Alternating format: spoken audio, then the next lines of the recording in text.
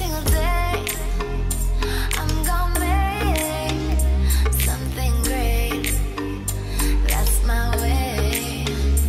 Every single day, I'm gonna make something great.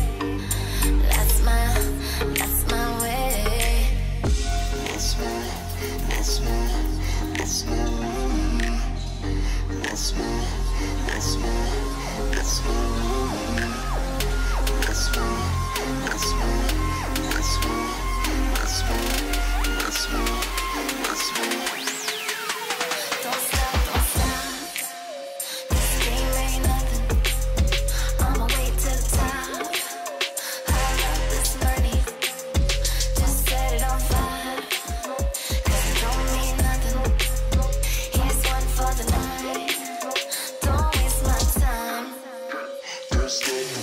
Hey guys, Tony the Soy Sauce Assassin. Welcome to another episode of Cigar Review. So today we are doing the cigar that Eric smoked one. If you have one, sent me, and like I was gonna save it for a while, and he goes, "I really want to know what you think about it because that's the only one I have. So please do." So I go, "Okay, fine, I'll smoke it this weekend." And this is where we're at. This is the My Father's CRA 2021 exclusive, because there is no other way to call this. Did I get this right? All right, let me take a look. No, it's called CRA Freedom Cigar Pack Exclusive. So, yeah, I mean, from the surface, it actually looks like a San Andreas wrapper because it's got these dots. So, but you know, in order to get a better look, let's take a look at the cigar. All right, My Father CRA Fall 2021 Freedom Sampler Exclusive Blend. Size is Toro 6x50. Other estimated value is about $20. They did not give any blend information, but you can tell that this is like a dark, spotty, weirdo looking leaf. It's either San Andreas or close to something like a broadleaf because how that looks like. But you know, we don't know until actually smoking it. This is really like distinct, however you want to call it, because this red band and this red bottom foot band only appear in one of these, not other ones. So that's what we got. So let's get started.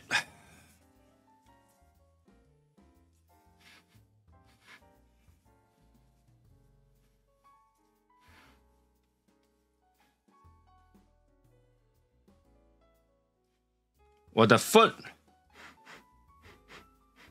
smell like plummy. It does smell like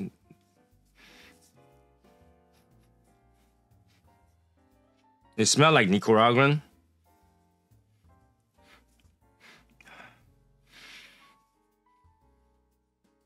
Now the wrapper might not be San Andreas because it doesn't stink. So I can't tell. Usually it will stink, but it doesn't. The foot has that cocoa-y smell.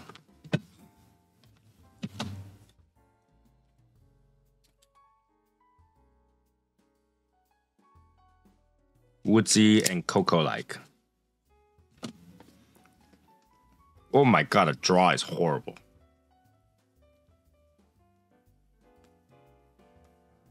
Woodsy and chocolate, yeah. A little bit sweet too. This might be a good cigar. Damn it. That's running out. That is running out.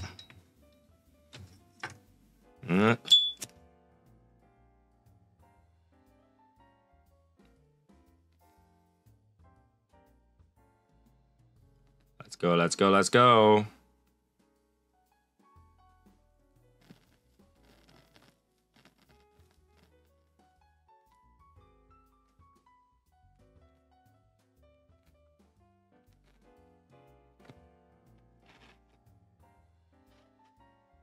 Good. All right.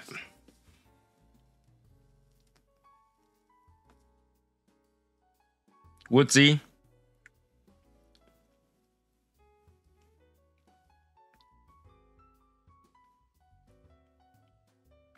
little bit spicy, chili.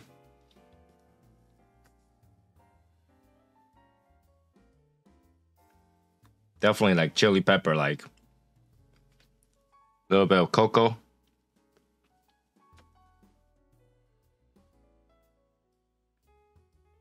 A little bit of earthiness.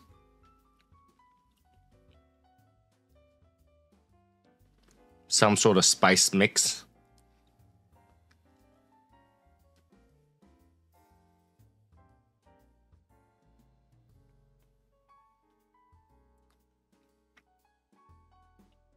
It's got a little mineral aftertaste at the end.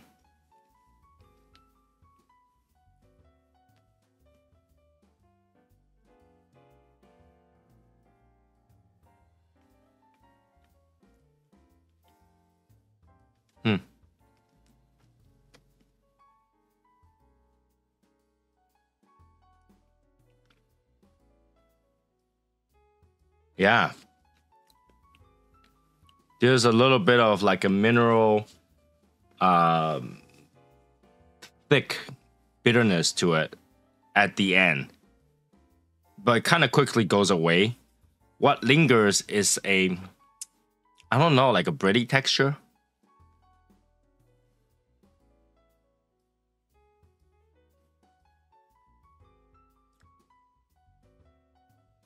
That's all I got right now. So let me smoke 1/3. We'll be right back. Okay, so we're at 1/3 now. The cigar is muddy. It's thick. It's like molasses. It's really a muddy, chocolatey taste. The draw is a little thick. I think there's a little bit of paprika flavor to here too. Still a little bit of peppery. Strain's about medium plus. It's actually quite pleasant. Smoke output is nice. Just the draw is a little tough on me today.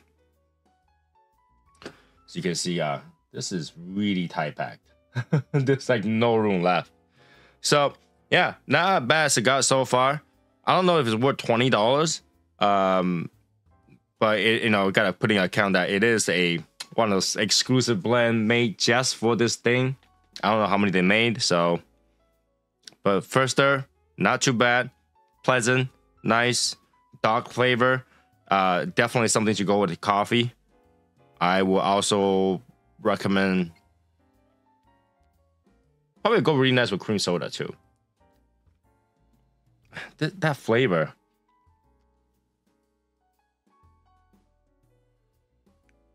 I want to say there's a little bit of nutmeg kind of flavor in here too. Very earlier I got a little bit of like mustiness, but that went away really quickly too. So like I was like, first of all, maybe there is Mexican signatures on it, but it goes away really quickly. I don't even taste it anymore. So I don't know. I don't know. Could be broadleaf though. So yeah, overall not a bad cigar. So I would say we'll continue second third. Be right back. Second third. Strength, maybe a medium plus. Still chocolate. A little bit more floral. Earthiness still there. Still like tingly, but not really peppery. Dark, heavy notes.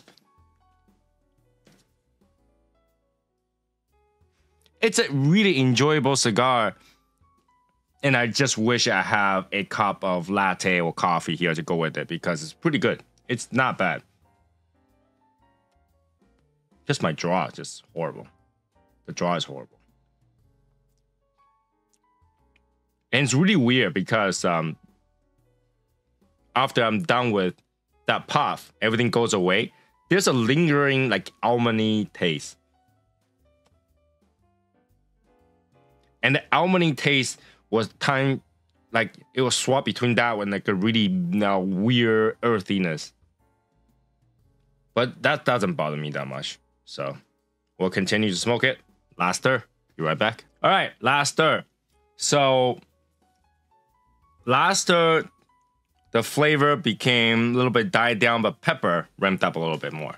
Okay, strength still kind of creeping up slowly. It's like medium plus, but still trying to get to full. It's not there, but it's creeping up. It starts to feel like a chore. with the little bit died down flavor, retrohale become very important. And because the pepper bothered me, I can't retrohale as much. So there's a give and take a little bit here and there, right? Let's take a look at the band. That's the red band. Very unique, different compared to the rest of them. Gets the message through. It really does. Like, you know, it's different, you know, special. So even though it doesn't take a lot, right? In terms of the overall impression, I'm thinking that they are trying to do something different. They are trying to give you a pungent, satisfying, full experience with the cigar. However, to me, the cigar has draw issue, flavor die down last stir, creeping up strength. Those are a little bit of, I think, byproduct of what they are trying to do with the cigar. Okay, it's not a bad cigar.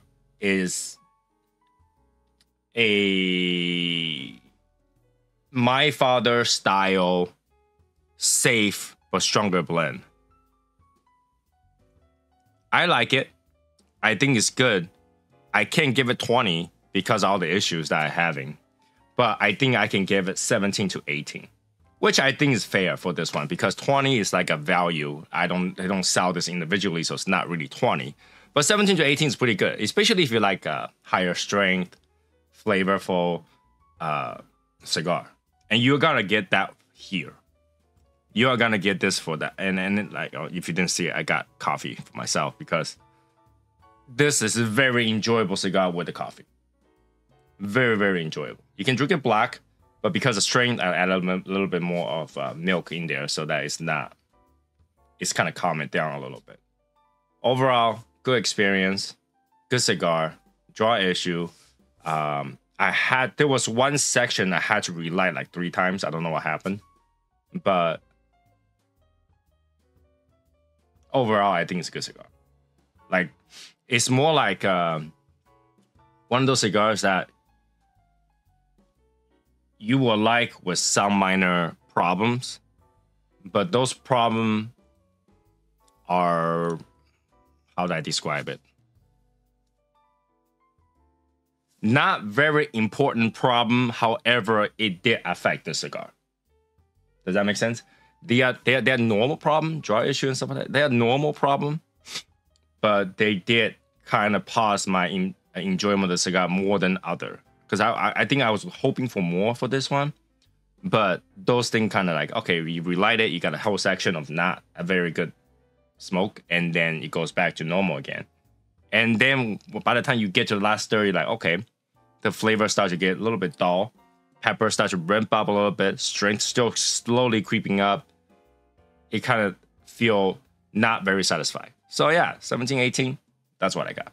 Okay, so if you do find one, go try one. It's actually not a bad cigar. Hopefully you got one that's better than mine, okay? So thanks to Eric, Smoke One If You Have One, for providing the cigar. It is one of those cigars that unless you buy the whole pack, you're not gonna get it, or if you buy some other deal that comes with a few, right? They don't sell it individually, so big thanks to him, because I wouldn't otherwise go buy that pack. So I have a majority of the cigars in that pack already. I wouldn't just go buy a pack for a single or whatever, right? And yeah, that will be it for this particular review. If you like it, make sure to like, subscribe, comment, share. Tell me your experience. Maybe it's different than mine. And I'll see you guys in the next one. Bye, guys.